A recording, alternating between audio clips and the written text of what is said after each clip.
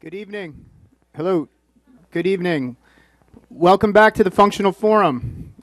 We're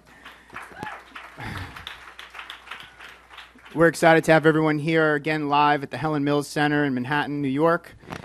The Functional Forum, our intention is to accelerate the evolution of medicine, and we do that by providing a monthly platform for the cutting edge of healthcare information, as well as to provide a view into the merging of the technology and functional medicine world. We want to bring together doctors, thinkers, communicators, innovators, people who care about the future of health in this world into one space so together we can co-create the future. Recently this week, I was actually looking through one of our big supporters, GreenMed Info's website, and saw an article about the latest testing on HPV and how the most recent GlaxoSmithKline study actually showed that the HPV virus is maybe preventing women from getting cervical cancer rather than being the cause of it. You know, I bring this up because information is changing so quickly, and what we're looking to do is create a space where we can come together and get better at sharing it, teaching it, and using it. And you can just see how fast this is happening. Month to month, there's new stuff coming out. We're excited to present it to you each time. You know, when we started to put together these events, and if you've ever put together events before, you start to realize how important sponsors are. You know, the sponsors are really what makes it possible for us to do this and to bring it to everyone here. And it's very important for the people we work with, that the Functional Forum works with, that the sponsors are in alignment with what we do, and we take that very seriously. So just wanted to take a couple moments to appreciate some of them. Designs for Health has been a sponsor from the very beginning. They helped us get started. Incredible nutraceutical company, excellent formulas. Also, they provide the protein bars out in the hallway, which I eat about 4 of each event, which I'm very grateful for. Energetics, of course, another sponsor you guys may see, the water bottles and the energetic drops that we have outside. Sometimes we call that placebo juice. That's what James likes to call it. And we mean that in a good way. If you've been here before, placebo is positive. Let's see. Oh, AMG, incredible skincare line in the back. You know, in terms of skincare lines, to have a natural and clean one is obviously preferred. Most of the natural lines are not actually that clean. And they're also, they bring a party with them, so they're a lot of fun to hang out with. So they do everything very seriously. They set up on time, they party on time, so we're happy to have them here. N1 Health. N1 Health is a very innovative company, creating a business model that's connecting patients and doctors in a new way. And they've been so helpful. I mean, they're actually sponsoring many of the doctors who are in attendance today. They're so passionate about bringing people together and exposing them to this information. So we're just really appreciative of these guys to support us and help us bring this to you. Now, as always, we're being streamed live tonight around the country, which is very exciting. For those of you who are watching the live stream, we'd love for you to participate. And the way you would participate and ask questions and share with us is by with the hashtag, tweeting us hashtag Functional Forum. And if you do that, we will look to get you guys involved. And, you know, this is all about engaging the audience and engaging the people out there watching through the internet and through the stream. Of course, we have stream partners who make the stream possible. Hello Health is a company that provides software solutions to doctors to create more efficient practices, as well as Neuroscience. And Neuroscience is a company that's providing neuroendocrine testing for patients and doctors. And everything is very cutting edge. Companies that are bringing together technology as well as health and things that we're proud to deliver. So, you know, we definitely encourage everyone to check out these companies. And, you know, they're obviously part of why we're able to put this show on. A couple other things. We've already had 3 great events. We've had amazing speakers. For those of you who are at home or those of you who are here, if you want to see the archives, you can go to our website, functionalforum.com. You can like us on Facebook, Functional Forum on Facebook, and also you can go to our YouTube channel, Functional Forum. And we're putting the information out there. We're using the media. We're looking to share all the amazing ideas that come up here so that people can learn from them and so we can keep moving this whole thing forward. Okay, with that being said, let's move to tonight's event. The topic is the evolution of medicine. Our tagline has been accelerating the evolution of medicine, so obviously we're very excited about tonight. We have some incredible speakers, some people we're very excited to bring up. Without further ado, here's your host, my brother from a taller mother, James Maskell. All right.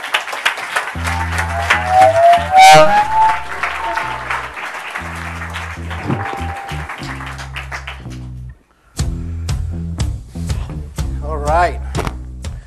Epic turnout. And we're getting a bit better. It's getting a bit organized. You feel a little bit more organized this evening. Thank you so much for being here. I'm glad that almost everyone has a seat. I was scared that we were going to actually have standing room only. But you know what? I don't know if you've heard this, but the Surgeon General tells us that sitting is the new smoking. So you're welcome. You're welcome at the back if you haven't got a seat.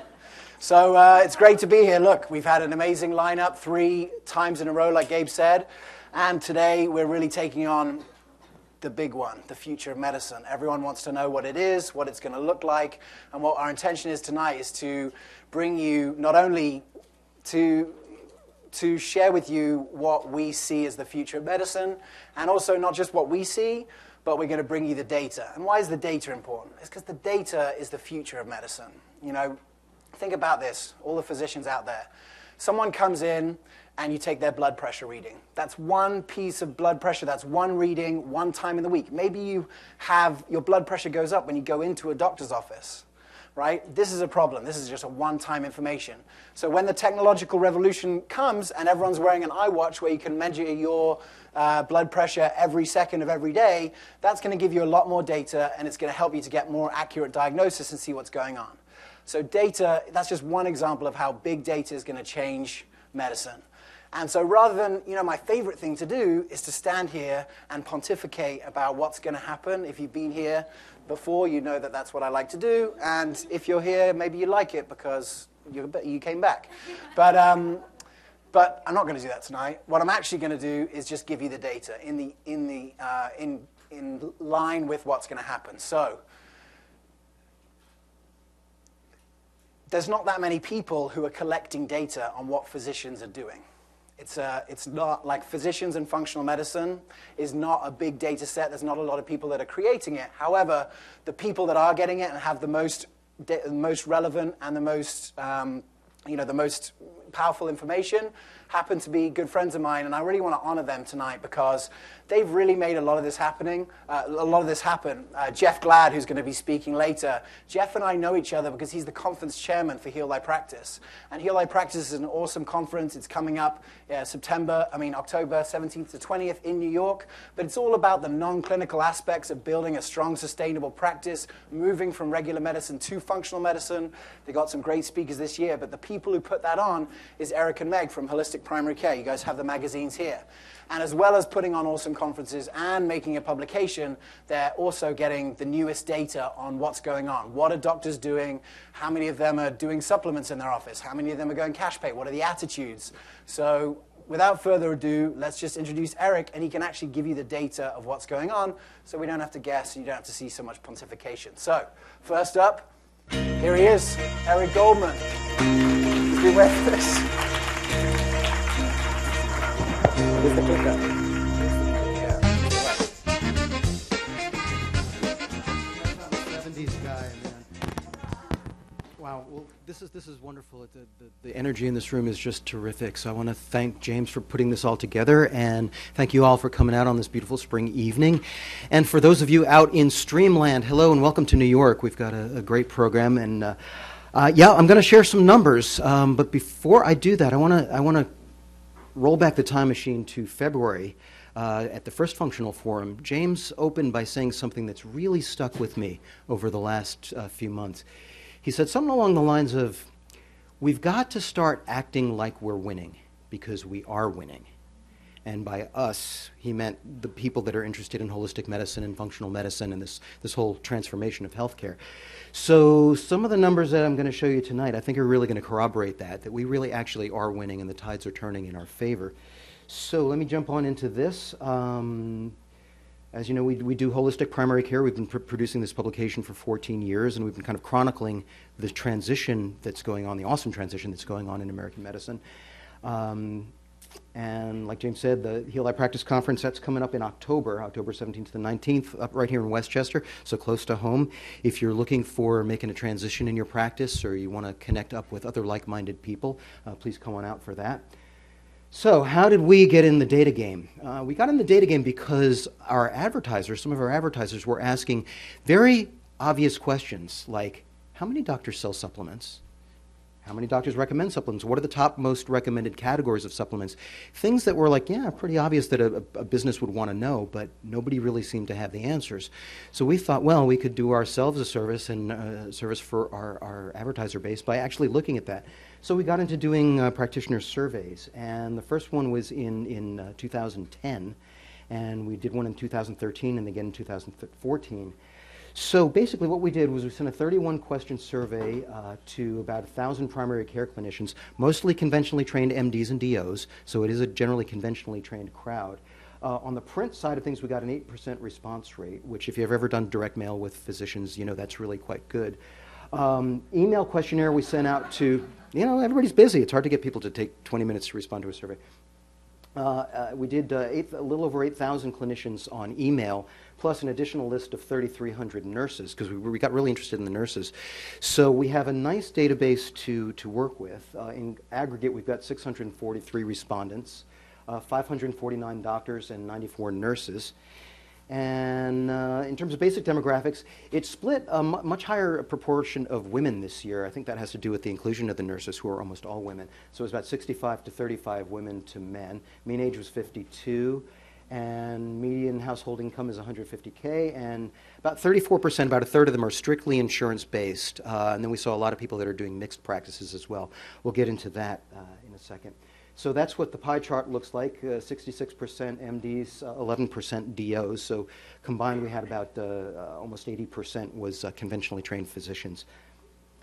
Okay, owner versus employee. This is important because we've seen a big transition in healthcare from private practice to employment models. A lot more physicians and nurses and other healthcare professionals are going, they're becoming employees. But in our sampling, about 42% were owners and 8% were partners. So about 50% are in some way in control of their own practices. 39% are employees in some way. In terms of insurance-based versus non-insurance-based, interesting shift away from insurance-based medicine. In 2013, which is the big bright blue bars, 52% said they were insurance-based. That's down to 34%. And that was met by a corresponding shift from into direct pay. So in 2013, 17% were doing direct pay, and now it's up to 28%.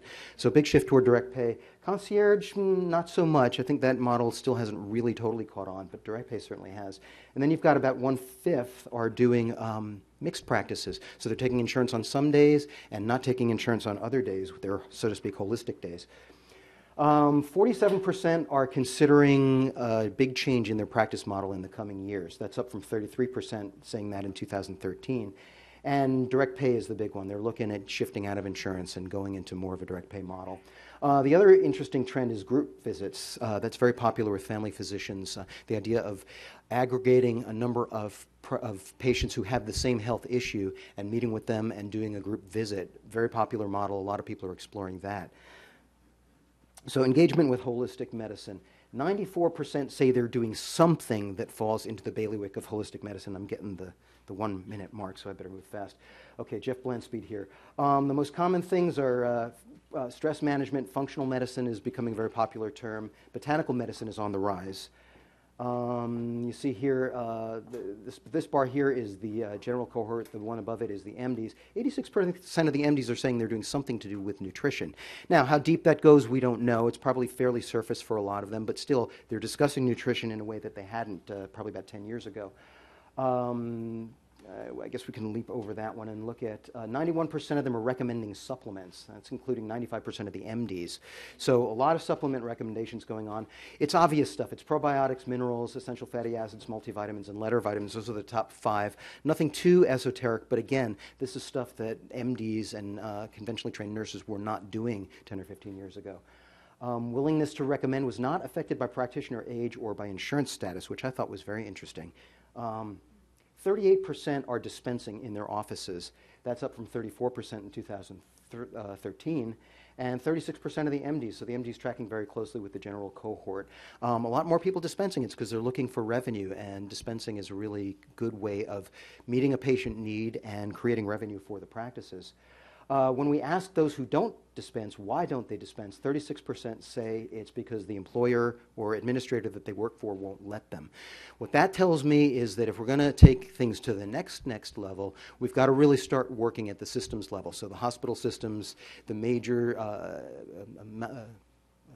managed care networks, the people that own the practices, that's where the shift has to happen next. The ethical objection, some people still have it, but still it's only 20% are saying that they're not dispensing because of ethics. Nursing attitudes towards nutrition and supplements. Basically, 100% of these nurses agree that dietary changes and nutritional interventions are a fundamental part of the care of patients with chronic diseases.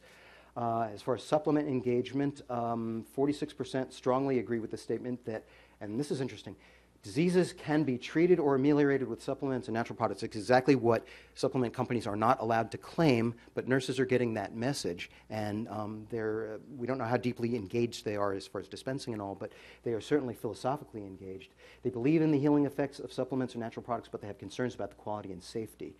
So there are still some concerns that need to be addressed, but by and large, the nurses are quite on board. So basically what I want you to take home is the fact that there's been a big shift, a lot more practitioners engaged in holistic medicine. The numbers who are seeking new revenue is definitely increasing over the last couple of years. Increased engagement with all different holistic modalities. Growth of functional medicine, half these practitioners identify as functional. Now whether that with what they do is going to pass muster with Jeff Bland and Mark Hyman and the Institute for Functional Medicine crowd, I don't know. But the point is the term is definitely very much in currency right now, and a lot of physicians and nurses are identifying with it. And then the other thing that I thought was interesting was a big growth in botanical medicine, which has sort of been like the Detroit of the whole natural medicine world. It got so marginalized and outcast that it only had up to go, right? So 44% say they're using herbs in their practices, up from 23% in 2013. So again, all very positive changes. I think this should all be very hopeful messages to you. If you want the slides, just let me know, and I'll be happy to email them to you. And with that, I'll kick it back over to James. All right. Woo. Thanks, Eric. Good stuff, my man. Appreciate it. Yeah, Eric, if you guys, I hope you take a look at the conference in October, because they got some great speakers, and I'm sure Eric would be happy to speak more about it. So look, proof, we're winning. That was the proof, you just saw it. So he mentioned one quote, and that has been a quote, and if you look at the next three doctors that I'm going to bring up, they are living by that quote. We got to stop acting like we're losing and start acting like we're winning. But there's a couple of other quotes that I want to share with you that I think they also live by, particularly this next doctor, Dr. Jeff Glad. Peter Drucker said, the best way to predict the future is to create it.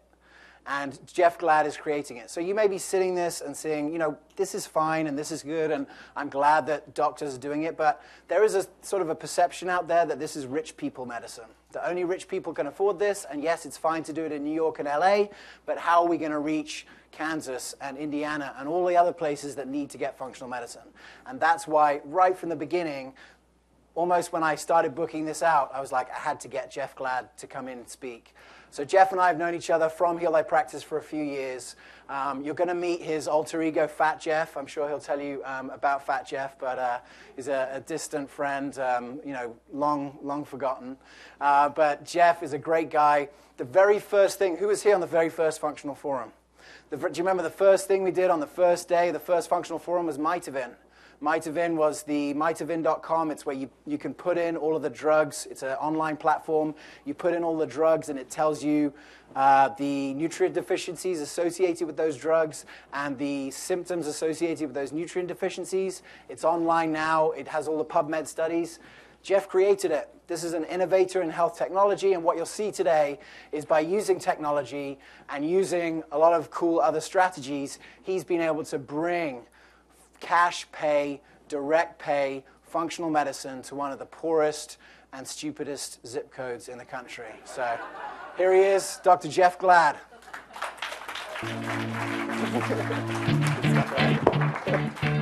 Look,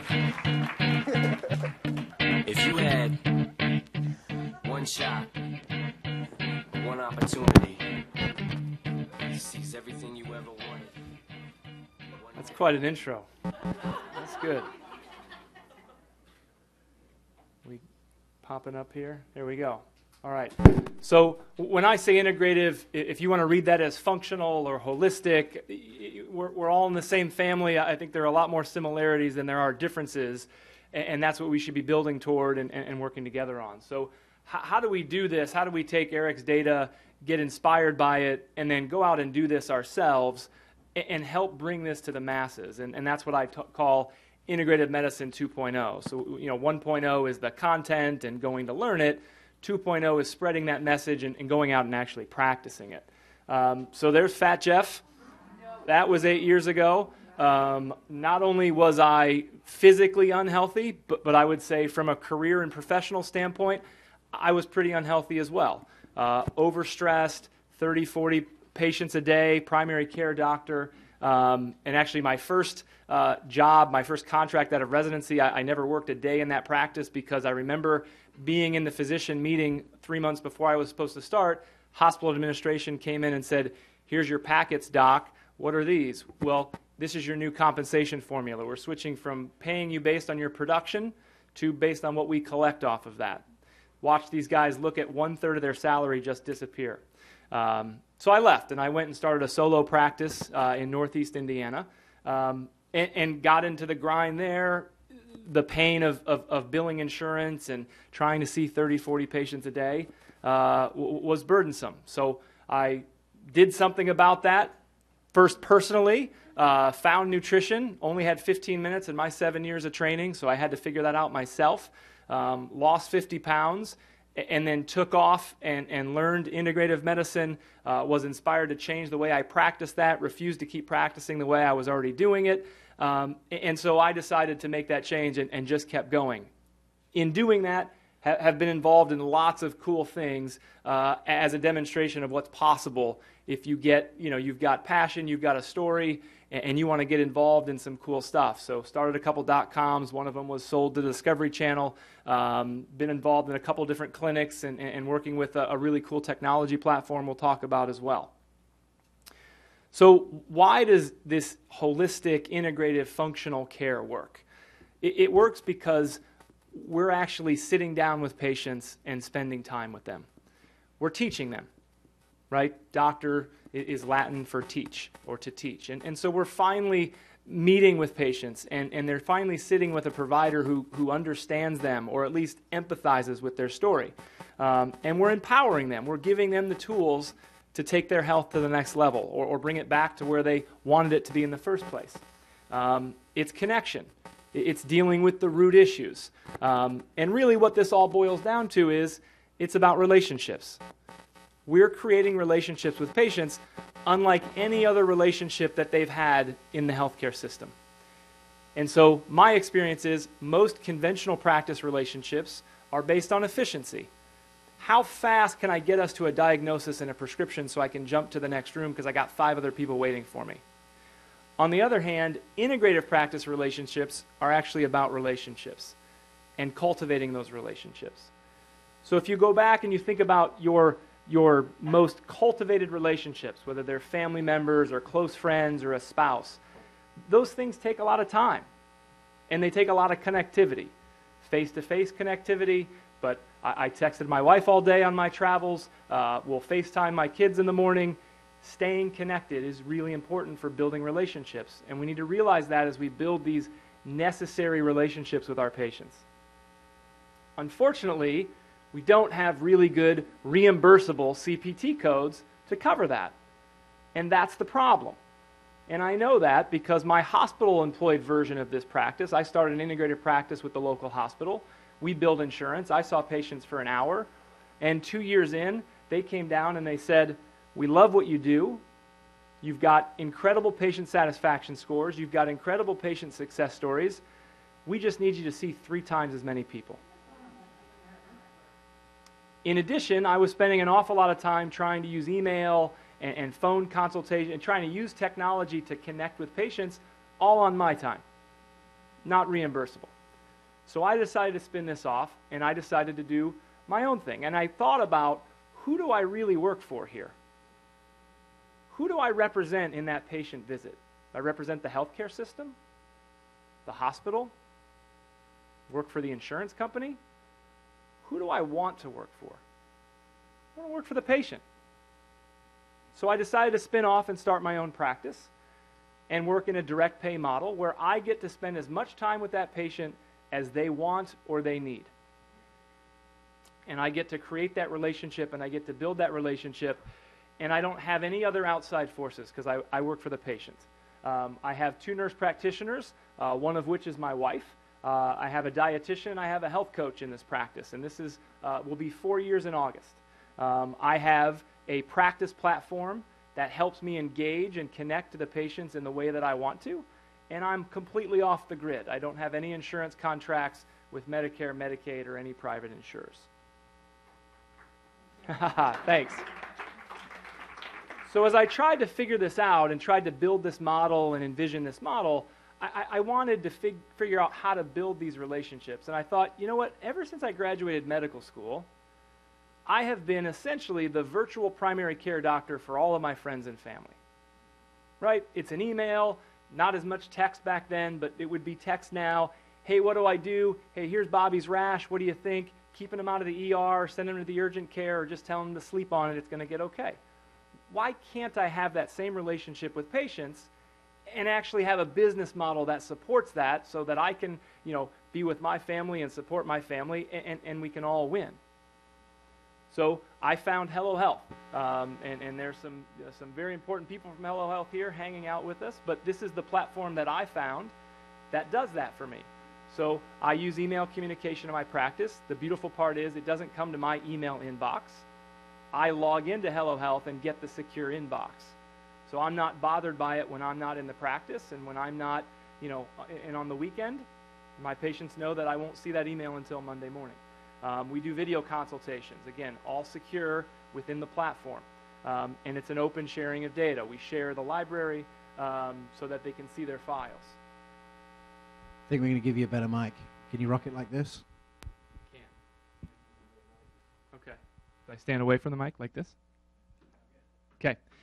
And so patients see their data as it gets in there. They see my notes. They see our interactions. And we have that relationship that I was hoping to create. There's a little bit of an example of what the video conference looks like. Again, seamless charting. As I'm doing the video consult, I'm actually charting in their chart and documenting what we're doing, bringing links in to information or content or recipes that I want them to see. All of my patients have a credit card on file in Hello Health, and so not only is it a virtual consultation, but it's also virtual immediate reimbursement. And so I bill for email visits, I bill for video conference visits, and it's part of our business model. We also use a lot of social media. We use Facebook and Twitter and Pinterest because we want to keep building on those relationships. We're not going to see all these people long term. I don't want to see them long term because they should be getting better.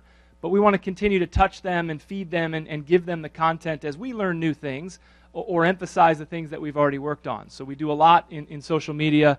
We've done events where we've rented out theaters just like this and shown movies to our patients and patient population and new potential patients and had really, really fun times connecting with them. So how do we scale this? How do we actually go out and do this for the masses and actually start to change the game, as James said, and start and keep winning and go beyond this? So I started to think about that and look at where we're headed. Look what we've done with food and giant malls and big box stores that have everything you can do and they've kind of wiped out a lot of the mom and pop and small businesses. And now we have big insurance. And so we're moving toward big medicine. The holistic crowd doesn't seem to be as employed as the non-holistic crowd, but certainly there's been a mass exodus out of private practice and into giant hospitals. So we're creating big medicine. And the answer is, well, let's create medical homes. And I think some of the principles of that make sense to me, but it's just a new twist on disease-based care. So I want to create different medical homes. And I want to use this model. So we've got big food, but I don't shop at grocery stores anymore. I shop at local farms. I shop, I go to the farmers' houses and I pick up what I need because they do it in small batches. They do it the right way, and I shop at farmers markets. So let's create a medical home. Heirloom, organic, micro practices that are focused on empowerment. Okay? Heirloom, getting back to the roots of medicine, kind of like Hippocrates, right? The whole food is medicine thing. Organic, let's grow it naturally, let's do it the right way, let's do it how we want to do it and not have that be dictated. Small practices, low overhead, don't charge exorbitant rates, and be able to reach the masses. And empowerment, we already know what that's about, and we're already doing that. Here's a map 2 years ago of farmers markets in this country. Wouldn't this be awesome if this were the integrative clinics throughout the country and just kept spreading? And it probably is a much richer map 2 years later. What are we afraid of? I do a lot of physician consulting and I guess counseling at some level too, and there's just a lot of fear. I'm scared that I'm going to fail financially. I'm scared that I'm going to get in trouble with all the regulations. I really fear talking to my patients about money and accepting money from my patients. And I'm really worried that my community just isn't going to get it.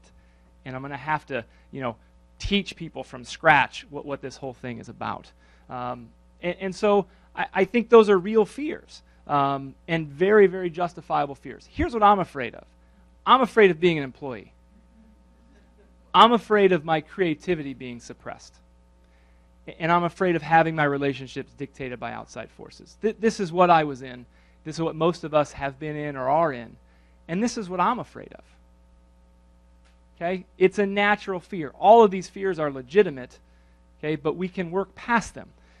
We're all high achievers. We got to where we are because we aced lots of tests and dominated in school and college and medical school, so we tend to be a little bit more risk averse. And the system is really intimidating. And we're told that over and over and over again, which is why going and working for the hospital seems really attractive for a lot of us. But demand for this is at an all-time high and just continues to grow. People want this. They want to hear you speak. They want to hear your message. They want to hear your story. And they want to go see you in the office. And guess what?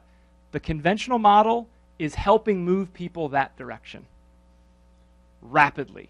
And high deductible insurance plans, HSAs, and the like becoming more and more popular is making patients make cash value-based decisions. They know how to do that. They do it all the time on Amazon or the mall or buying a car. They just haven't had to do it in medicine, but they're doing it now. I had a guy I saw last week who saw a cardiologist a month ago. And he came in, he saw the cardiologist for 8 minutes. And the cardiologist said, "Everything looks good, your cholesterol's great, we'll see you next year." His out-of-pocket cost for that 8-minute visit was $2,200. We did a much more in-depth panel, homocysteine, CRP, lipid, different lipid profile markers, spent an hour reviewing that, talking about what it meant, and giving him the tools that he needed to reverse it for 25% of that cost, including the labs. Because now you can go out in the market and get cash labs, and people can stay off the grid there and get ridiculously low rates compared to what they're paying out of pocket. And so it actually is cheaper to see us in the short term and the long term. Okay, we've got HIPAA and ICD-10 and meaningful use and all these other acronyms that are really confusing, and gosh, I don't know if I can do that. These are all intended to push us into hospital employed practice so that we stay out of that. Let somebody else do it. But I'll tell you, you don't need to worry about a lot of that regulation when you get off the grid. Your practice can look a lot like a lemonade stand. This is my daughter who's the CEO. My son is the chief of marketing. And my practice functions a lot like a lemonade stand. I have a product that's unique, that patients desire. And I've presented that in public speaking and all of the online content, and they're willing to pay for really high quality stuff. And if you get off the grid, the regulation almost goes away because most of the regulations are based on billing insurance or billing Medicare or Medicaid. We're all cost and money blind. We don't know what we're worth. We've been told what we're worth, and if you actually calculate the work you're doing and what you're getting paid for, you'll be pretty shocked at what your hourly wage is. You need to figure out what you're worth and then build your business model based on that and get back to feeling good about your practice and feeling good about what you're doing. Be fair. Be open and honest with patients. I have conversations with patients all the time. I don't understand why you don't take insurance. Here's why I don't take insurance. Because your insurance company is happy to pay for your surgery and your testing and all the imaging studies that you had done, but they're not happy to pay for things that actually impact your health. I get it. And now we don't do any marketing. I don't do any speaking, outside of a couple random events because all of the patients that have seen us are marketing for us. We see a patient goes away satisfied. The next week, we know that their coworkers, their friends, and their family, they're going to call the next week because they start to understand why we're doing what we're doing and that the value is significant. It takes a story and it takes a lot of passion. And that's all you need. And so you need to start building things off of that. What about they just won't get it? Okay? I started this practice in the middle of a recession in Fort Wayne, Indiana. Let me tell you about Fort Wayne, Indiana. Men's Health magazine put out the results of Is Your City Stupid? And Fort Wayne was dead last. The USA Today was looking for signs of intelligent life in Fort Wayne. Okay? I've been in practice for 4 years. I haven't worked more than 3 days in the clinic a week. I haven't worked a Friday in 4 years. I pick my kids up from school 2 or 3 days a week. I'm doing better than I did as a primary care doctor. And we did this in Fort Wayne, Indiana. So guess what? You can do it too. Start small. Okay? Maybe you start a day a week. Maybe you start a Saturday morning. But start small with something that you think is really cool, that you think is a good offering for patients, and you think is fair. And see how people interact with that. And then go out and talk about it. Go out and you got to be yourself and craft that story and tell people all about it and get them excited about what you're doing. Thank you.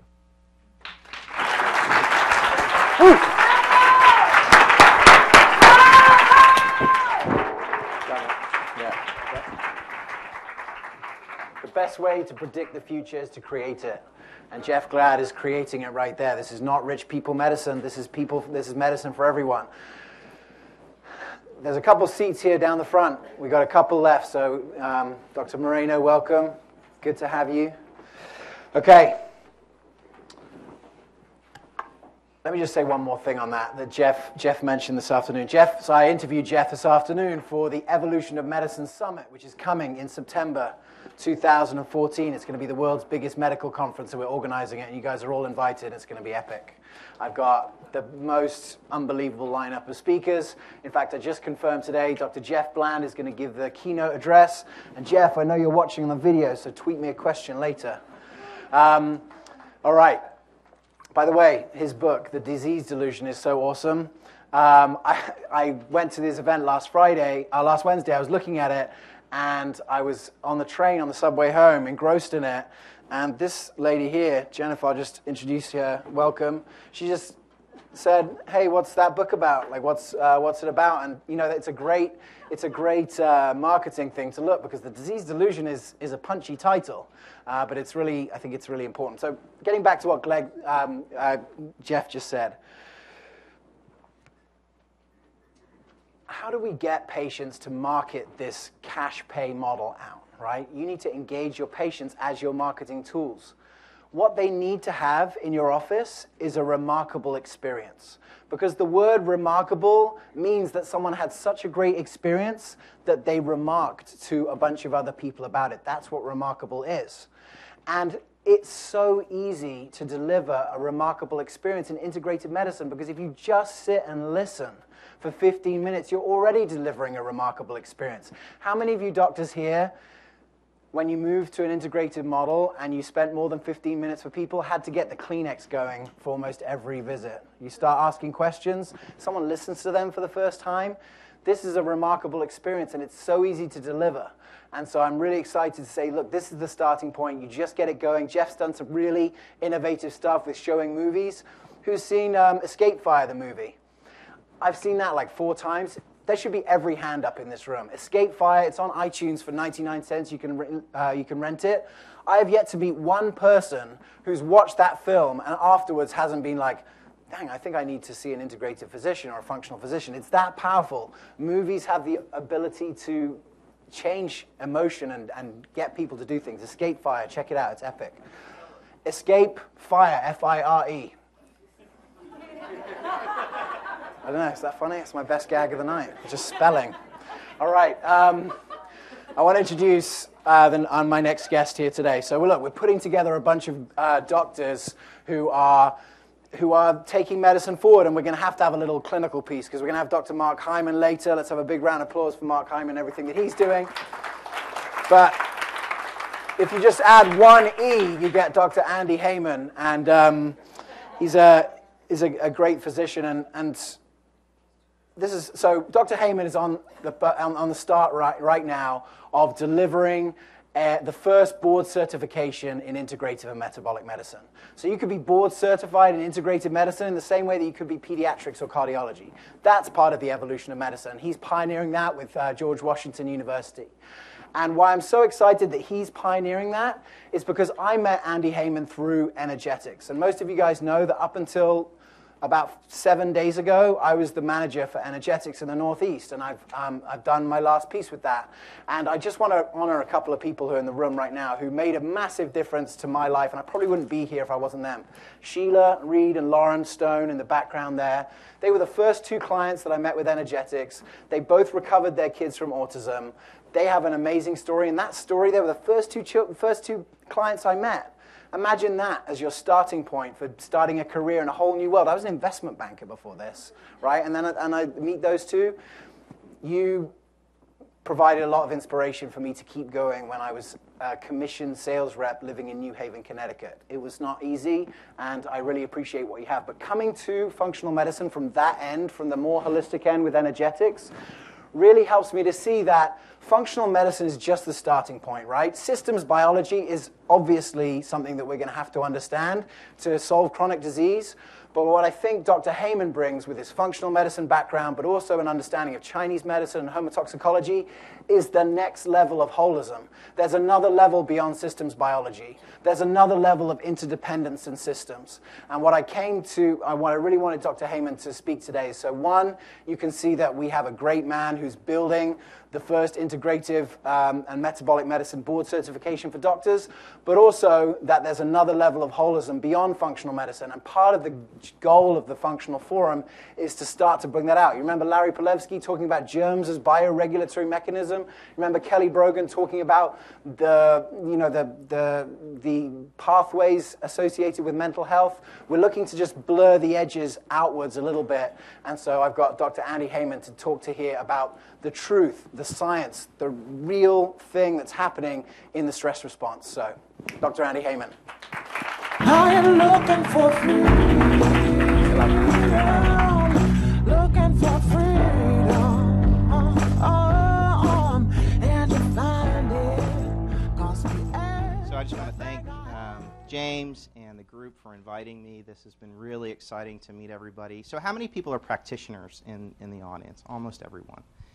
My job is to go from sort of the broader sense of where's the field, where's the practice, and now we're going to take a dive into the body. And I want to do it through the stress response, because I think it begins to really encapsulate some of these ideas that we're talking about. And in my perspective, integrative doesn't just mean integrating various therapies. It means integrating data, integrating knowledge, understanding that the body is this sort of interconnected unit. And it actually reflects back to my training from many, many years ago. I was 17 years old when I went through my traditional Chinese medicine training. I was trained by many instructors from Japan and China. And I was introduced to a very authentic Eastern-style education, And one of the interesting things about these older knowledge bases, these older ways of healing, is that they automatically begin with this place in that there's a holism to us, there's an interconnectedness to us. And I think medicine has sort of lost that idea along the way, but it's starting to reclaim it. And so I want to talk about where I think medicine is going through the lens of stress, because I think it represents not only sort of this notion of interconnectedness, but I'm also going to challenge at the same time some deeply held beliefs even within the integrative community, because I think it's time, if we're going to step up to the plate and act like the big boys, we really need to be better, I think, with the data that we have. So this is a quote from a very famous neuroimmunologist. His name is Fouad Lachine, and he really represents, I think, in some ways the future of medicine. He's talking about that interconnectedness. And in fact, what he's reflecting are new terms that you're going to be finding in the literature: metabolomics, proteomics, transcriptomics, on top of genomics. And so this is what he writes. He says, "A human being is much more than the sum of blood, bone, and viscera. In the same way, each fragment of truth in itself is a lie.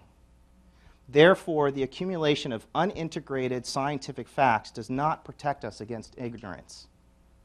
In the measure that we interrelate a greater number of fragments, the closer we can come to truth, although truth as an absolute is unattainable." And what he was talking about, and what his research really focused on, was how deeply connected the brain is to the rest of the body, and how in particular it talks to the immune system, it talks to the cardiac system, it talks to the gut. And he made so many major breakthroughs that he was nominated for the Nobel Prize in 2001. So in some ways, this is the future of sort of biological medicine. But is this enough? Is this all we need to know? Is it the things that we can measure and touch and create sort of an objective set of knowledge around? And so I began thinking about my other training, the other way of being in the world, the other way of knowing. And so this is a quote from Richard Seltzer, who was a very famous surgeon poet. And it is a remarkable moment in time, really, where he's describing doing rounds with the personal physician of the Dalai Lama, who came to Mass General many, many, many years ago. And he's watching this physician do rounds in the hospital. And he writes, "His eyes are closed as he feels for the pulse. In a moment, he's found the spot. And for the next half hour, he remains thus, suspended above the patient like some exotic golden bird with folded wings, holding the pulse of the woman beneath his fingers, cradling her hand in his. All the power of the man seems to be drawn down into this one purpose. And I know that I, who have palpated 100,000 pulses, have not felt a single one." I mean, how powerful is that? It's this sense that all of the emotionality and power of his being is brought to bear in this single moment. How many of us as practitioners really achieve that state, that complete openness to the person sitting across from us? It's not based on objective knowledge, measurable data, and yet this is also part of the human experience. This is also part of our reality as well. It might not be measurable in the traditional sense, but we all know it's real. We're all here because we have an instinct for this. And the question is, how do we blend the two? How do we honor the old ways and the observation that the body was this interconnected unit like a garden or an ecosystem, that when one part changes, other parts change?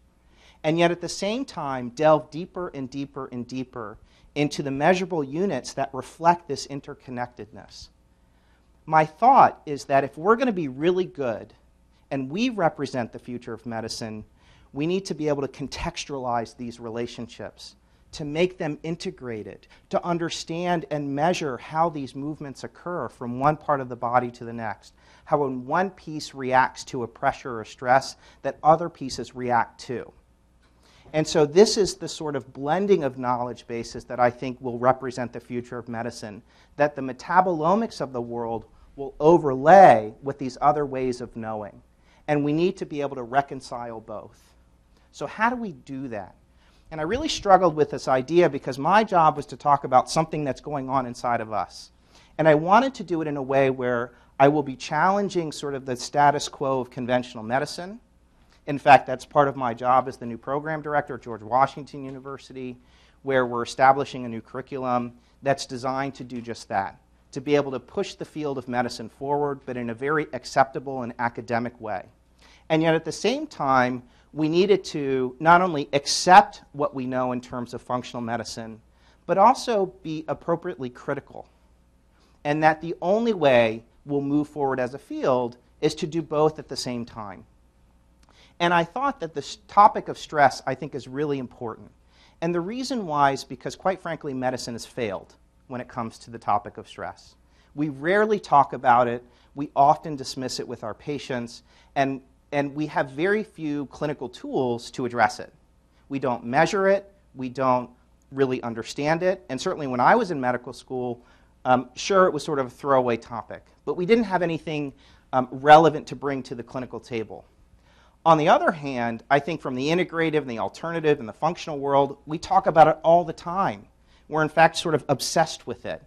And whether it's sort of speaking about Tai Chi and Qigong and breath work or better sleep or exercise, or even sort of this topic of what's called adrenal fatigue, which is sort of our nomenclature for talking about stress. And we say, oh, your poor little adrenals, you've blown them out. They don't work anymore. And when you really look at the stress literature, though, there's not a lot of evidence for adrenal fatigue in particular. And there's a reason why this concept hasn't been integrated into conventional medicine. Because on the one hand, we've done a very good job at sort of articulating the stress response and measuring it, especially through saliva cortisol. But we've done a terrible job at really understanding how we damage the stress response. And in fact, the answers come from integrative physiology, looking at how the various parts of the body connect with each other and how that ultimately leads to a stress response that's not working properly. So one of my favorite researchers is Bruce McEwen. He's a physiological psychologist out of Rockefeller University, and he's done quite a bit of seminal work on the topic. Unfortunately, much of it hasn't been sort of published in the conventional medical literature. It's more in the physiological psychology literature. And he talks about allostasis, which is the body's ability to absorb a stress and come back to center, and also allostatic load, which is the measure of that stress. And if we have too much load, our body breaks down, and our psyche breaks down. And all of that is mediated by who we are and our individual differences, our perception of stress, our behavioral responses of how we manage and cope with that stress, and it loads through our physiology. And we see these changes, these body-based changes that can occur over time. And if there's too much allostatic load, the body literally begins to break down and, in fact, dissolve. That's what happens. And so the ancients knew this. The ancients understood that stress mattered, that our vitality mattered, that our energy mattered. And they developed a whole set of approaches and techniques and therapies to deal with it. This is a gentleman in Shanghai doing Tai Chi, which is a movement meditation. And this is some of the other work by Bruce McEwen that says what goes on inside of the body, though. What's happening when we have a stressor? So here are repeated stressors where the body absorbs a load and then comes back to center. That's normal. Over time, though, our body begins to break down. And in fact, the stress response goes quiet. It goes flat. But how does that happen? It really doesn't occur through ultimately the underfunctioning of the adrenal glands. It's a much more elegant and interesting process that ultimately leads to a whole new set of thinking and a whole new set of therapeutic decision making. So if you look at this model, we have the central nervous system in the brain. We have our adrenal glands that produce cortisol. Cortisol, of course, is our stress hormone.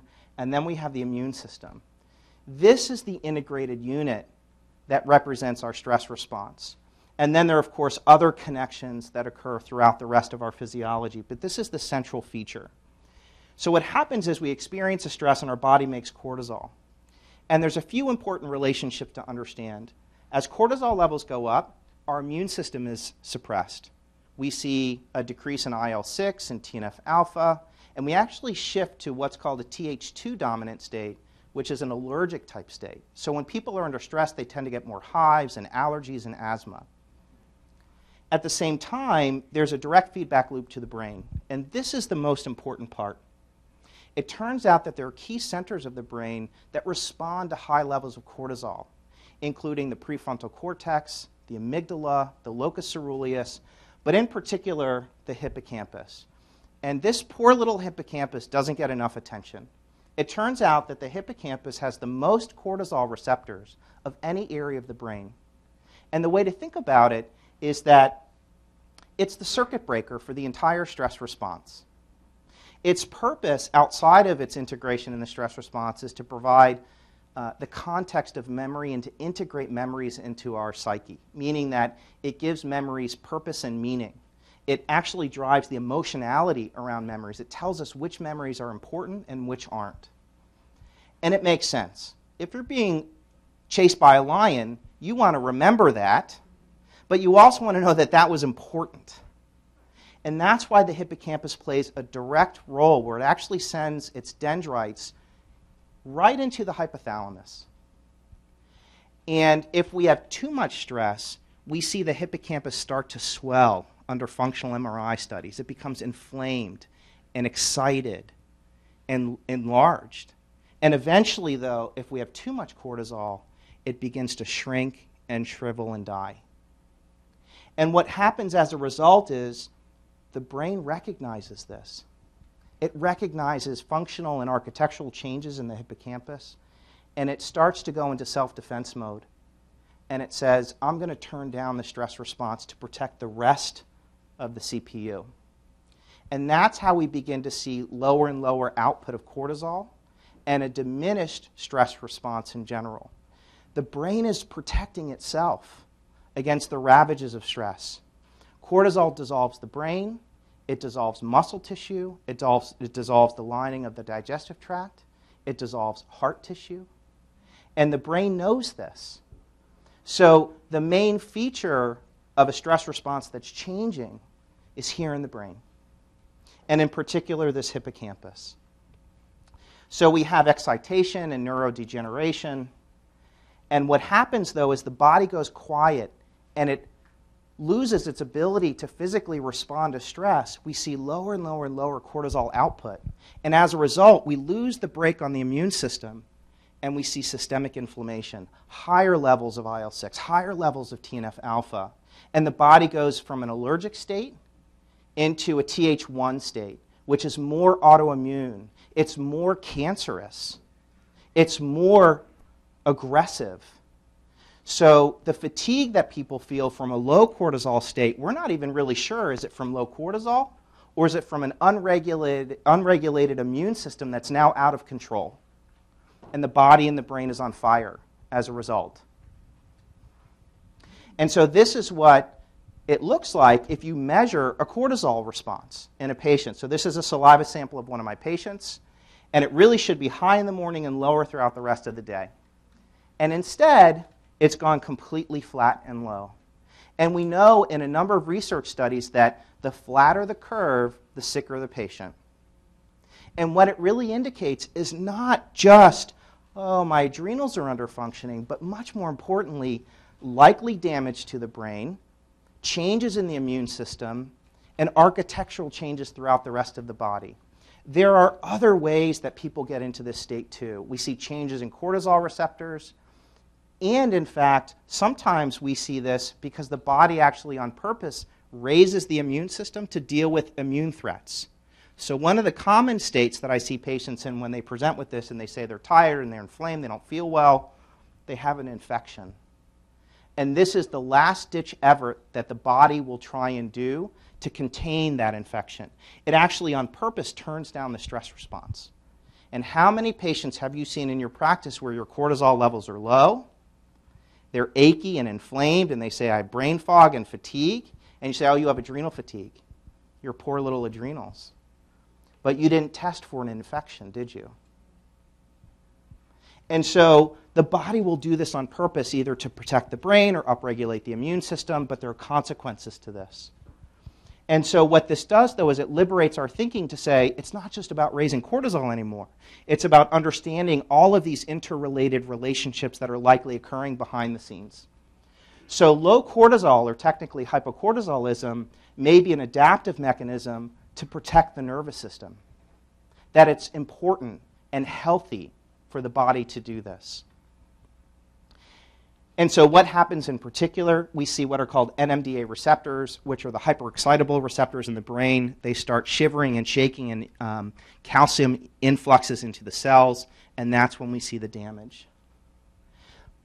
But is there a repair mechanism? We used to think there wasn't. Fuad Lashin said there was, and others like him said there were. And it's called adult neurogenesis. It means that the brain has the ability to repair itself. So adult neurogenesis refers to the production of new neurons in an adult brain. And this is a mechanism by which we see these early stem cells and progenitor cells begin to insert themselves into what's called the CA3 region in the hippocampus and actually regrow new nerve cells in the brain. But how do you protect a brain that's on fire? What do? It's the breathing techniques and the acupuncture and the exercise and the lifestyle changes. But there are new breakthroughs. There are other ways to deal with this as well, which I think really blends the old and the new. It's very advanced work. It represents some incredible medical knowledge that is drawn from the old, but it also reflects the new. So there's a new product called RG3, and I don't have any relationships to these products, by the way. And it's not the quarterback RG3. It turns out that RG3 is part of ginseng. It's called a ginsenoside. And in ginseng, you have the RB line, you have the RG line, and there's RB1 and RB2 and RB3 and RG1 and RG2 and RG3. And it turns out that RG3 in particular is particularly effective at protecting the brain and inducing adult neurogenesis. And so it's a saponin, essentially. It's a derivative of ginseng. And it supports healthy neurotransmitter function in the brain. It decreases the excitotoxic and oxidative stress effects, or rusting in the brain, from neuronal cell damage and leading to enhanced memory effects. And decreases both microglial activation, which is the inflammatory response in the brain, and neuronal cell death, which is associated with neurodegenerative diseases. And in fact, as part of a research project, we're looking at using RG3 in veterans that are coming back from active combat who are experiencing traumatic brain injury and PTSD, because when you image their brains, they're all damaged. And the question is, how do you get it back? This is the million-dollar question. This is the billion-dollar question in medicine. It's how do you repair the brain? Because so many diseases start and end in the brain, and we just don't have a lot of tools for this. But RG3 is one of them. So where else do I use it? RG3 I've used in Corvette Racing. I take care of the Corvette Racing team. And so this is Le Mans, which we won in 2011. And my drivers, they get out of their car after they drive for 4 hours, and they spray RG3 up their nose. And what it does is it allows them to be more calm in the face of stress, but more competent and more precise in their driving skills. So here we are at Le Mans. And so the dosing is 5 milligrams twice a day if you're doing oral, but you can still have it compounded into a nasal spray. Another really fascinating and interesting product that also helps to repair the brain is called nicotinamide riboside. It raises a very special molecule called NAD in the brain, which is literally brain food. And so it's actually a B vitamin derivative. This is a very new innovation right now. And under heavy, heavy research, there's an extraordinary research group out of Harvard that's done a lot of work on NAD. And what they're showing is if you raise NAD in the brain, you literally turn back the aging clock. They show absolute repair in Alzheimer's and Parkinson's, especially in both mouse models and human models.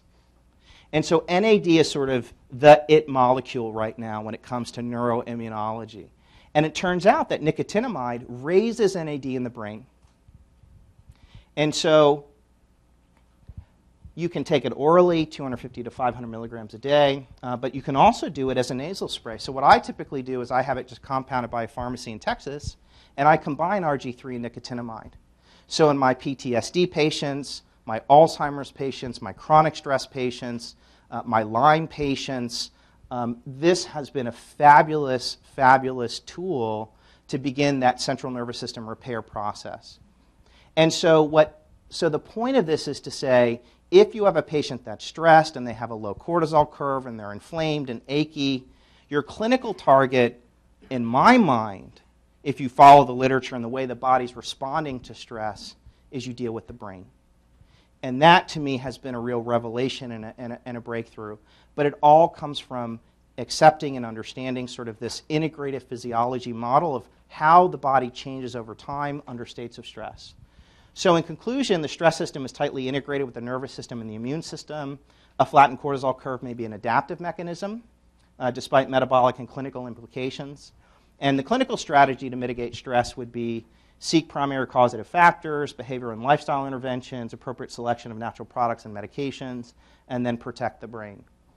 And what I really want to leave you with today is that medicine is changing rapidly, and we want to be in the middle of it. To do that, we need to be very sophisticated, very savvy. We need to understand and accept where the whole field is going in terms of metabolomics and proteomics and transcriptomics. But it turns out we still have something to say that is so important, and there are certain basic truths with our patients. And the body is the body no matter what, and the old observations are still incredibly important. And what we're looking to do is to develop a model of medicine that, yes, delves deeper into how the body functions, but is more wellness-oriented, it's more predictive, it's more preventive, and it's absolutely more personalized. And that road leads right back to what we do as practitioners. And I think if we're open to all of these changes that are occurring, we'll absolutely be on the leading edge. Thank you. Woo!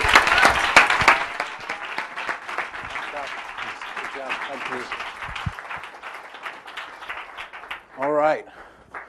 So we've had a little bit of practical, a little bit of clinical, and now we're going to bring the house down with the next generation of what's going to happen. So, man, we've done 3 functional forums, and I sort of gave you a little clue last time. You know, I've been trying to connect with Dr. Mark Hyman for a while because he's obviously doing so much to move this forward. Jeff Glad spoke about there are factors outside of your practice that are moving patients towards doing these kind of, to seeing doctors like you. And Dr. Mark Hyman is at the forefront of that, and I'm so glad. I mentioned in the last time, I had to drive Dr. Hyman's car to LaGuardia and pick him up in order to have enough time to convince him to do this. So, as I said, the things that I do for this forum, unbelievable. But it's so great to have him here. So, not just all the cool stuff that he's doing online, and not just all the stuff that he's doing for the Institute for Functional Medicine, but who remembers the film with Al Gore called An Inconvenient Truth? Who remembers what sort of a difference that made to the world and to people understanding what's going on with climate change, or at least being aware of it? Tomorrow, in LA, is the premiere of a new film called Fed Up, and we have the trailer for you coming up right now, and then we'll have Dr. Mark Hyman.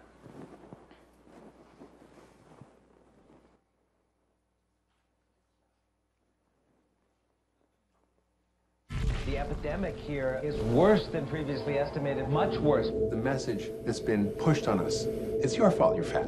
Shouldn't be so hard to get them to run around and play, right? They have voracious appetites and they don't exercise enough. It's about how active our kids are.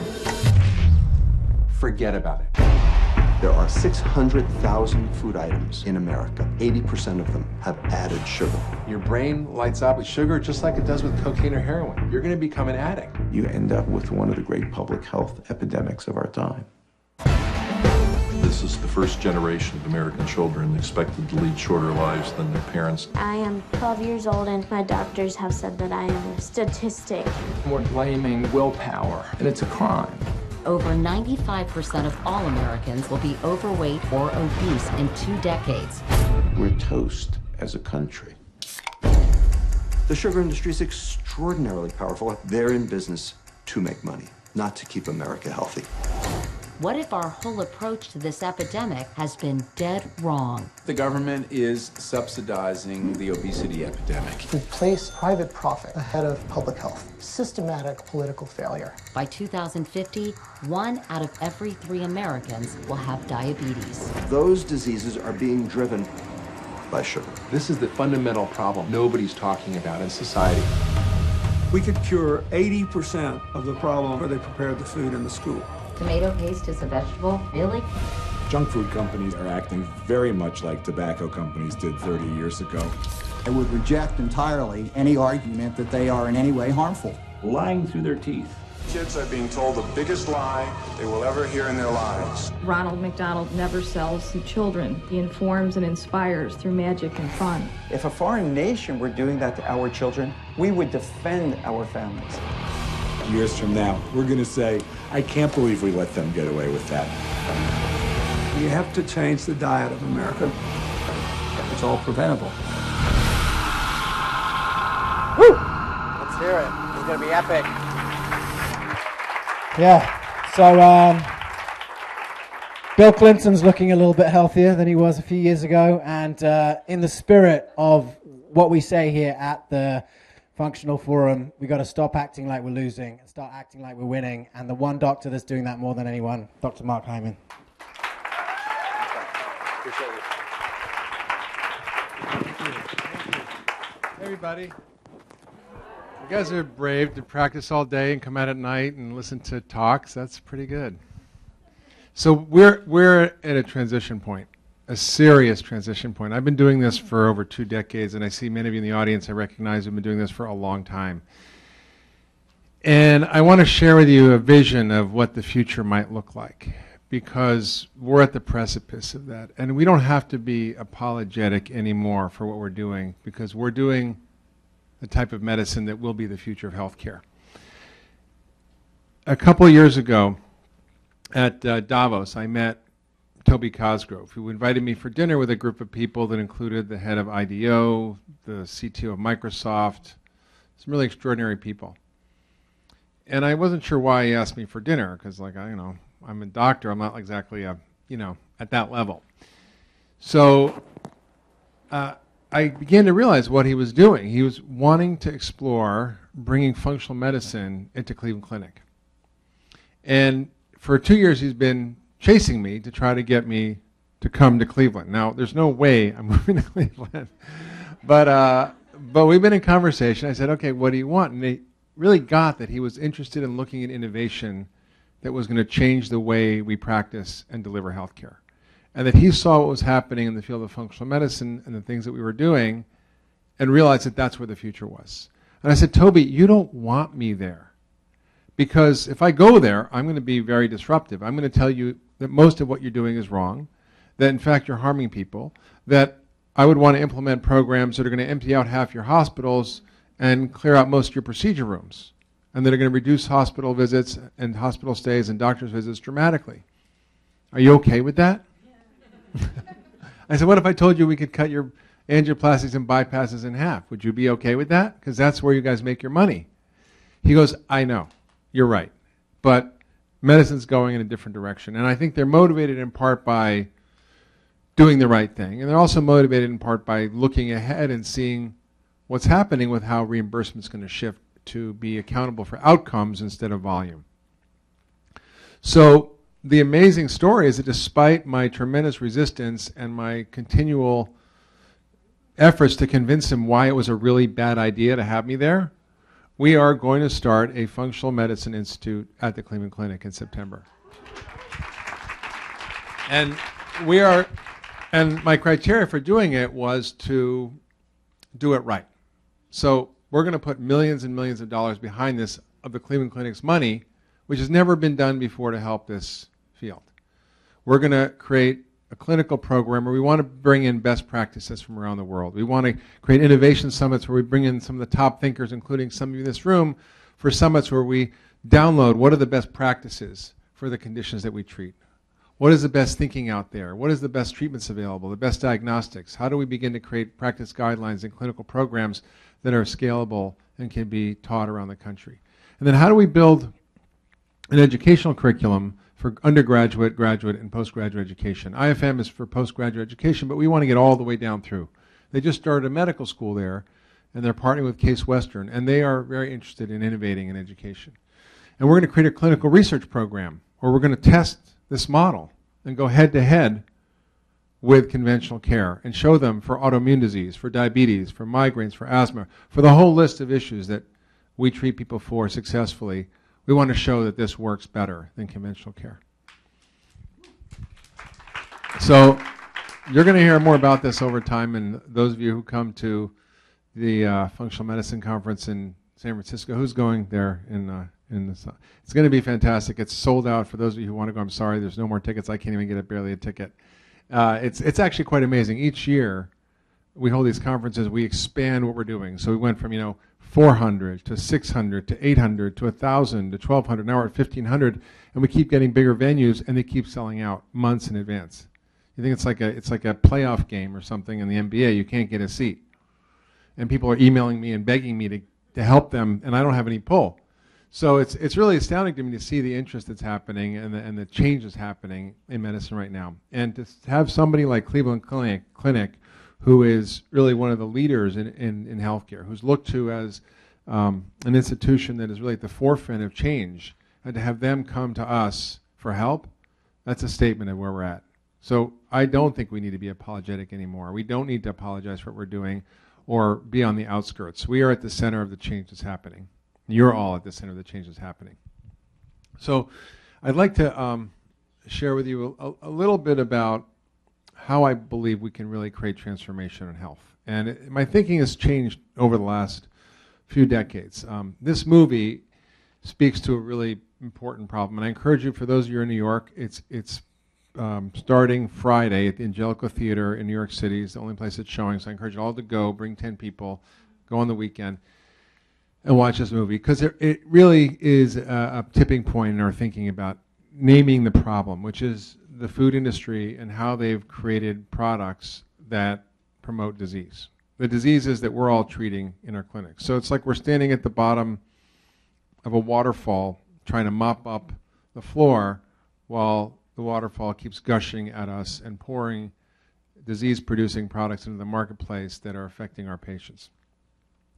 And the thing that needs to happen is not just changing the way we practice, and that's important, but it is changing the whole upstream cause of this problem. I was at the World Economic Forum in Davos, and I gave a couple of talks, and I was at this initial meeting, and there was all the powerful players in healthcare in the room. There was a few hundred people, and they had a panel of the head of Sanofi and the head of Aetna and the head of this and the head of that, and some guy from Harvard School of Public Health was moderating, and it was a very impressive panel. And they were talking about how do we deal with the crisis in healthcare. And they talked about how we improve efficiencies in healthcare delivery, how we reduce medical errors, how we improve health IT, how we coordinate care better, how we deal with care management and chronic disease management. And it was, this discussion of what I felt was like moving the deck chairs around the Titanic. And all those changes are necessary, but they're not sufficient to create the change we need. And I got up at the end, and I said something which I thought was completely obvious. I said, all these things you're saying are great and need to be done, but have you ever thought about what we need to do to prevent the fact that there's going to be $47 trillion spent on treating chronic disease over the next 20 years globally? $47 trillion. That's more money than the GDP of the 6 largest countries combined, right? It's an enormous, I don't even know what a trillion, I can't even write a trillion. I don't know how many zeros that is. That's why I'm a doctor, not doing anything else. I can't do math. So the question I said was, how do we prevent those patients from going into the system in the first place? How do we deal with the cause of the problem upstream and not get the people in the system? And they were like dumbfounded, like it was the most brilliant question that had ever been asked at the World Economic Forum. And afterwards, the head guy who was running the panel came up and said, "Mark, that was such a great question. We hadn't thought of that." and we all discussed it in our closed meetings and how great an idea that was. And I'm like, "You're kidding me. You guys are running the ship here." So that's what we need to do. And I've been doing functional medicine for a few decades, and I got into it because I was sick. I had chronic fatigue syndrome. I had mercury poisoning, living in China, breathing the air, and I have all sorts of issues that happened. And I developed, I was riding my bike 100 miles a day, and fit as I'd ever been. And I went from functioning at a level where I could see 30 patients, remember every person, not take a note, and dictate their chart at the end of the day without any notes, to not being able to walk up the stairs, to not being able to remember where I was at the end of the sentence where I started. I couldn't read my stories to my kids out loud and actually understand it at the same time. I could read out loud, but I couldn't actually understand what I was saying. That's how bad my brain was. It was like I had ADD, depression, and dementia all at once. And I had abnormal autoimmune antibodies. I had elevated CPK levels of 600. I had abnormal liver function tests. I had low white count. I had all these bizarre things. My gut wasn't working. I had rashes, sores on my tongue when I eat foods. I just was a mess. And I had to sort of struggle to figure out what was going on. And I was working Kenya Ranch at the time, and one of the nutritionists said, "Mark, you should go meet this guy, Jeffrey Bland." I'm like, "Okay, fine." So we went to this conference. It was like 1996, I think. And I heard him speak. And I said, either this guy's a genius or a lunatic. And if he's right, then I owe it to myself and my patients to figure it out. So I began to try it on myself, like many of you probably have. And I started trying my patients, and they would get better. And I would say, eat this, take this, do this, and call me in 3 weeks. And they would call me back and say, "My migraines are gone." I'm like, "They are?" They say, "My autoimmune disease is gone." I said, "It is?" And I didn't believe it because it was so out of the realm of what I'd learned to actually be true or effective. So I spent the last 20 years working intensively to refine my understanding of functional medicine and to help push the field forward through the institute or the textbook and with our certification program, and build the infrastructure and the model of the matrix, which is understanding the body as a set as an ecosystem, as a system, and that it's a system comprised of intersecting biological networks. We call them matrix, that are influenced by our genes and the environment, that create imbalance in these components in these nodes in our network, and that what we do as clinicians really needs to be understanding these dynamic systems and how to play with them, how to work with them, how to remove the things that are causing impediments to the optimal functioning of these systems, and to add in the things that are going to help our organism thrive. And it really comes down to a very simple process, which is understanding the biological networks in the matrix and removing the things that cause impediments, which are toxins, allergens, microbes, stress, and poor diet, and adding in the things that create thriving, which are the real food and nutrients and right balance of hormones, air, water, light, movement, rest, rhythm, connection, community, love, meaning, and purpose. Those are all the ingredients for creating a healthy human. And so in my practice every day, that's what we do.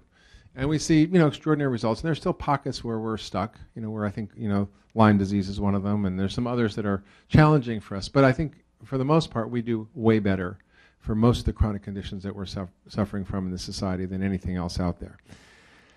But I recognize that wasn't sufficient. And that, that people were living in environments that were promoting disease. So I went, I want to talk about this model, which I call the 4C model of health transformation, because we can't just practice medicine. We have to think health is bigger than that. Health doesn't happen in the doctor's office. Health happens in our kitchens. Health happens where we live. It happens where we work, where we learn, where we pray, where we play. That's where health happens. It doesn't happen in the doctor's office. There's 5,786 hours in a year. And if you don't believe me, you can count them. And how many of those do you spend in the doctor's office? Maybe a few. And what happens the other 5,700 and some odd hours? It's where you're living. And so I realize we need to expand our definition of what we need to do to create health. And I think as physicians, we think kind of narrowly as just our practices, but we need to really begin to think of ourselves as as healthcare providers in a broader sense. So the first C of this 4C model is the content of care. What is it what is the intel inside? What is the DNA? What is driving the biggest change in biology? Right? How do we drive the biggest change to create health? What is the science of creating health? And I believe that's functional medicine. And it's evolving, it's changing, it's improving, and we're going to continue to refine the model. And that's why I'm excited to partner with the Cleveland Clinic, because it gives us a way to leverage and accelerate that process. So that's the first C. The second C is connections. And the connections I'm talking about are the connections between human beings that create change. So I began to think about this when I went to Haiti after the earthquake. And you know, like many of you, I watched on TV, and I saw what happened, and I was sort of dumbfounded and felt helpless and had the urge to go. But, you know, I had no way to go, so I, you know, didn't know what to do. But I realized I wanted to go. And unlike many of you, many of my patients are billionaires. And one of them emailed me with a subject line, want to go to Haiti, and he had his own Gulfstream 5. So he said, get a team together. So we got a team, we loaded the plane up with gear, and we went to Haiti. And we were the first people on the ground. I brought Paul Farmer with us, and we were in the trenches. And then I got to know Paul Farmer, who, for those of you who don't know him, he's modern-day Albert Schweitzer. He's really an extraordinary guy. Partners in Health is an organization that's changed the face of TB and AIDS in developing countries and how we treat them, and as a model for the Clinton Foundation and the Gates Foundation. And what he discovered was something very simple. He said the solution to TB and AIDS is not better medication or better surgery or better medical care. The solution to TB and AIDS is each other, is this simple notion of accompaniment, that we have to accompany each other to health. So he created community health workers, peers, people helping people, going to each other's homes, making sure they had clean water, food to eat, that they had their medication to take at the right time. And he proved that that worked better than anything else. And then I began to think, wait a minute, this doesn't work just for infectious disease, it works for chronic disease. In fact, chronic disease is also contagious. That you're more likely to be overweight if your friend's friend is overweight than if your parents are overweight. Even if your friend's friend is overweight who you've never met, you're more likely to be overweight. That our social connections and our social threads are more important than the genetic threads that connect us to our medical fate. And I recognize that if disease was contagious, that maybe also health was contagious. And so one day, as I'm sort of chewing on this, and I read a book called Turning the World Upside Down about the way in which the first world could learn from the developing world about how to solve our healthcare problems by the use of communities. And he said, Nigel Crisp, who's the the head of the National Health Service in the United Kingdom, said, we need to turn healthcare upside down and put patients and communities at the center of healthcare, not doctors and hospitals. And so I began thinking about this, and I didn't know what to do. And then one day this guy walks in my office, this really overweight guy who was Rick Warren, who was a pastor from a church in Southern California, who, you know, gave one of the invocations at Obama's first inauguration. And I'd heard of him. He wrote The Purpose-Driven Life, which sold more books than anything other than the Bible, nonfiction. And so I took care of him, and he wanted to lose weight. And I said, hey, why don't we go for dinner after? So we went for dinner. I said, so tell me what you do. Because, you know, I'm a Jewish doctor from New York. I don't know much about Christian churches in Southern California. So I said, you know, what do you do? So we got 30,000 people. I'm like, wow. He goes, yeah, we meet every week in 5,000 small groups. And I thought, well, this isn't a mega church. These are thousands of mini churches. And the light bulb went on my head, said, Rick, why don't we create a healthy living program for the church and see what happens? He goes, great, because, you know, I was baptizing my church the other week, and after about the 800th person, I'm like, man, we're a fat church. And I'm a fat guy, and, you know, I just looked at 160,000 pounds. So we created this program based on this idea that people helping each other could change our behavior, that the connections that we have with each other are the very thing that's going to change how we live, how we eat, how we exercise, our stress levels, all the things that really matter when it comes to changing our health. And we thought a few hundred people would sign up. The first week, 15,000 people signed up after our first rally. They lost £250,000 in the first year. And this has continued today. In fact, on Sunday, I'm going to Atlanta to meet with all the black pastors in Atlanta to bring this into the churches in the South. And we wrote a book called The Daniel Plan, which came out last fall. It's a was the #1 New York Times bestseller, and I wanted to call it the Jewish Doctor's Guide for Christian Wellness. But I couldn't really get that on the cover as a subtitle, but it's quite extraordinary. And you've got a Jewish doctor, a Muslim doctor, and a Christian doctor working with a pastor doing cooking classes on the podium or the whatever you call it on stage, and it was phenomenal. I got up and when we had this big rally to launch the book, I said, if Jesus came to dinner, what would you feed him? I said, would you feed him a Big Mac, fries, and a Coke? I said, if you believe God lives in you, why are you feeding him crap? And I said, it's really simple. I said, the message is really simple. Leave the food that man made and eat the food that God made. So, I wrote this book. We wrote a cookbook and a curriculum and a program for churches and campaign for the pastors. So we've kind of made it goof-proof step by step for the churches to scale this and for synagogues and for whoever wants to do this. So I think, it made me realize that the power of social networks is really the power of change. I did a program for my 10-day detox diet, and it's really dealing with the biology of sugar addiction. And we had a group of 600 people do it, and we created a private Facebook page online. Am I talking too long? No. Okay, because James? Okay, good. I got a couple more minutes, and I'm not talking too long. I figured. I know. I got it. I'm on my way there. I'm sort of meandering to the C's. So we're on the second C. We're good. Wait, where was I now? Okay, so we did this online Facebook page, and we had 600 people do this program, and they lost 4,000 pounds in 10 days and 2 inches off their waist, and their blood sugar dropped 20 points, and their blood pressure 10 points, and their MSQ, the medical symptom score, dropped an average of 62% in 10 days, which is phenomenal. That's an average of 600 people. But what struck me was that we had this Facebook page, and in 10 days, there were 1,500 pages of Facebook interactions and comments and connections. That people were desperate for connection. They were desperate to support and help each other, encourage each other. And I wasn't even doing it. I wasn't even in the picture. In the church, we had 3 doctors providing our content, but we weren't running these groups. We just provided some of the content.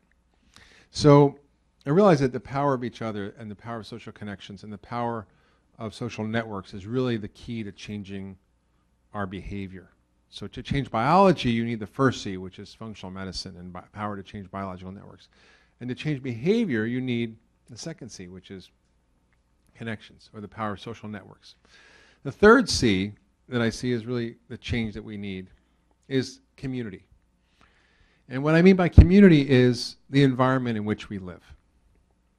And unless we change the environment that we live in, it's hard to change.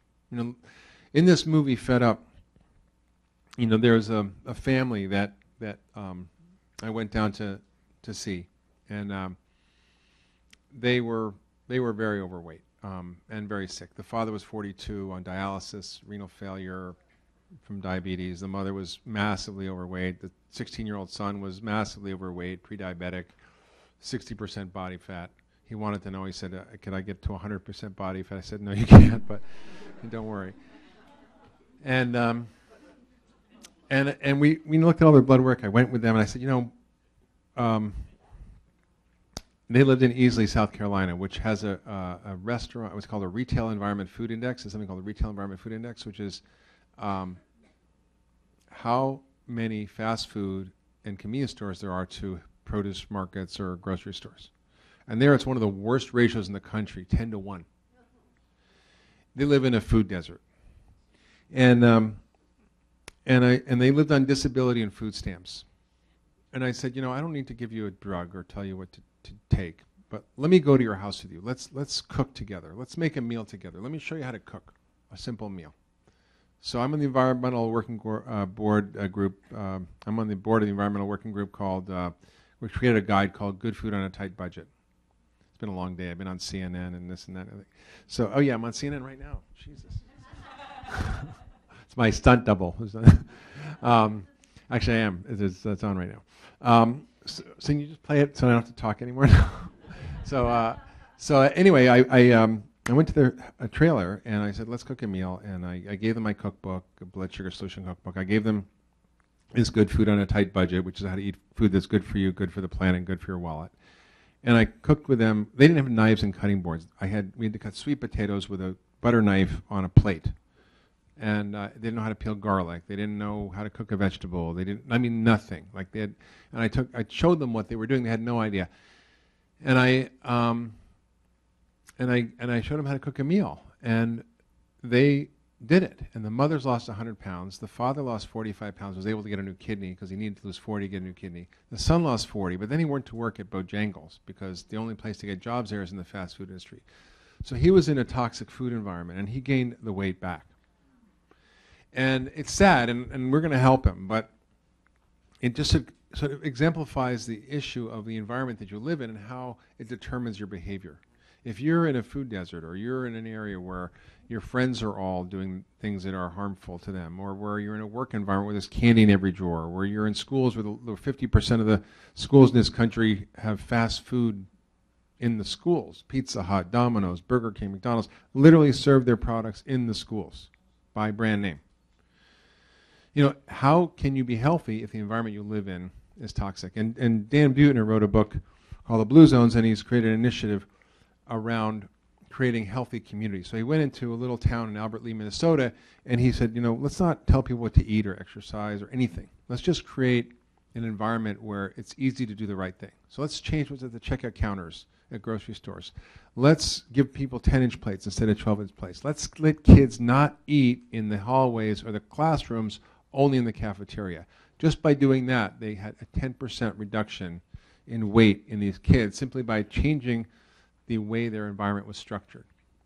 They built walking paths. They had grandmothers. They created an initiative where they had grandmothers walk the kids to the school bus. So they started walking more. And they just had simple interventions that dramatically reduced the healthcare costs in that community and improved the health of that community simply by changing the environment in the community. We did that at the Daniel Plan. The church changed what was in the refineries, changed the menus, changed the grocery stores, changed what they were providing in their grocery stores and how they were labeling the foods. The restaurants started changing what was in the menu. That's happening in places like New York where you can get gluten-free food and you can do all sorts of things, but it doesn't happen in most places. We need to change the community. And there's a lot of initiatives that are happening around that. The fourth C, and I'll let y'all go home. The fourth C is this idea of connectivity, which is how do we use technology to help make these things available to everybody, to make it easy to do the right thing, to get the support that you need. And there's a whole quantified self movement, which is ways to track your biology and get interactions. People are using the Fitbit or Jawbone, and they're comparing with each other. They're doing it in communities. They're doing it through social connections, and they're getting feedback. So we know people tracking their results makes a huge difference, and the digital platforms to do that are important. And there's going to be more and more of that. I'm working on an app right now with a company that is headed by this woman who was the former VP of Commerce for Google and people from Apple and Kaiser, and they're creating a very interesting app, which is a digital coach in your pocket, essentially, where they're creating an app where you can interact with live coaches. So if you're in the healthcare system and you're a doctor, you have someone who has rotator cuff injury, well, you send them to the physical therapist, right? But if you have someone who has a lifestyle injury like diabetes, where do you send them? There's nowhere to send them to. So you can refer them into a system where there's coaching and support and help to sort of fill that gap in healthcare. So it's sort of like use of technology to sort of bridge some of these gaps. And I think with really looking at health in the bigger space, the content, the connections, the community, and the connectivity, we can begin to see how we can shift the whole model of what's happening. And when I say even the community, I mean the policies. In Mexico, for example, they had a dramatic increase in diabetes and obesity as their soda consumption increased, which is now 20% of their calories. And it was crippling the country. And they looked around the world at what were the interventions that made a difference to change the health of their citizens. And they found there were a number of key things they found, and they implemented them.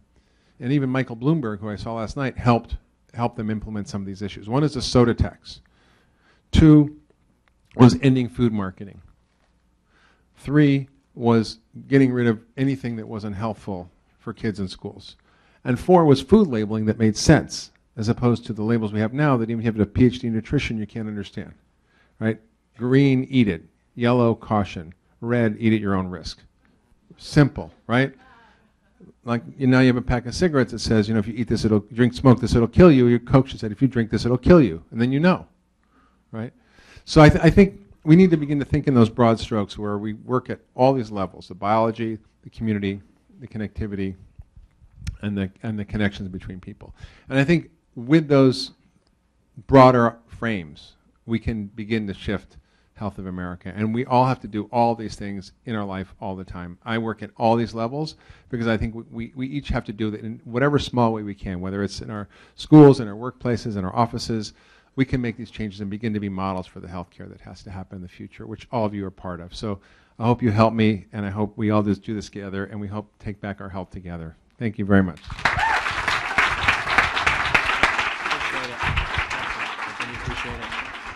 Hey, thanks so much, Dr. Hyman, Dr. Heyman, Dr. Glad, and Eric today. We've gone a little bit over our time, but I just want to say a couple things. So Dr. Hyman spoke about connectivity, and you can see that Dr. Glad has set up a model for that, and this is working in the poorest zip codes.